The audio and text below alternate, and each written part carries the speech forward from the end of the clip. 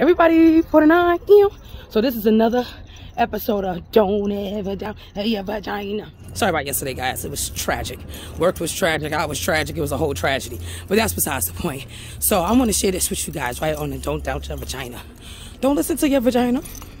Girl, don't you listen to that vagina, because listen, your head be saying you know, but that vagina be saying yes, baby. Now I don't wanna wet nobody, but there's something that I must confess. How you doing, girl? Must confess. Don't listen to her. Don't listen. Whatever you do, don't listen. Cause you can legit be doing good, right? You healing, everything good. You done got all the toxicity all up about you.